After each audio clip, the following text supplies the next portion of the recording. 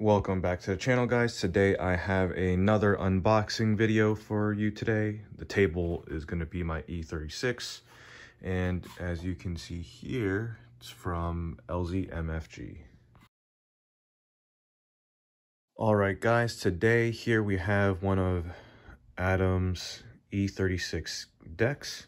You can see this is one of his most recent versions that he used the past season for clutch kickers. I've been collecting these for a bit. First, I love skating. I used to longboard a lot, although this isn't a longboard, but having the deck art is actually really nice. Once I get my own garage, I'd like to use these as art displays, and obviously it's an E36, which is super awesome.